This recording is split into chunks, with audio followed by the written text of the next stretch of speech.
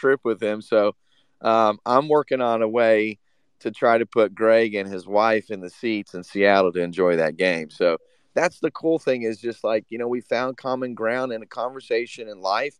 And next thing you know, man, I just called Greg on Saturday and like, hey, Greg, I got this book idea. What do you think? A couple days ago, I called Greg and said, Greg, you know what? You got a strength in writing. I love the concept. I'm working on a book right now. Look, I'm going to send it to you. I want you to look through it. And there's like this instant trust. And I think that's what our world has lost. It's lost that element of trust and relationships. And so how do we start a revolution? Wow, that